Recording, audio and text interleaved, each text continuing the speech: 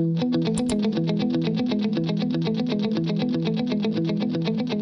everybody, K-Ball here from Zerb. John from Zerb. And in this month's responsive reading, we are super excited to talk all about micro interactions! That was a little too big for a micro interaction. Let's try it again. Yeah. Micro interactions.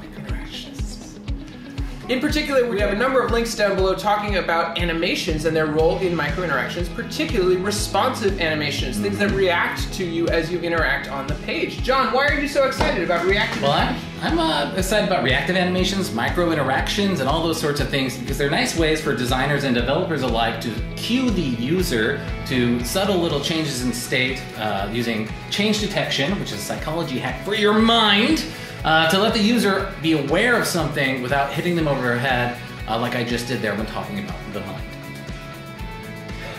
So basically, it's a way of drawing attention to something on the page. Right, without being overly loud. So a good example would be if you have a share button on a piece of content, like an article in your blog, you don't want to have a big button that says share this because that's not the focus. The focus is your content, but you also want people to have the secondary interaction. In that case, it's sharing.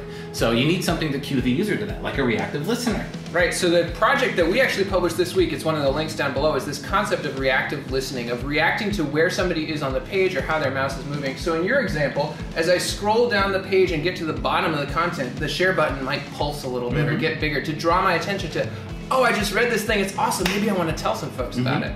Lots of cool stuff. There's a number of articles down here, best practices, things to avoid, all sorts of stuff when designing your own micro interactions and building them with animations. So check out the links below. We hope you enjoy them, and we'll see you next month at the next responsive reading.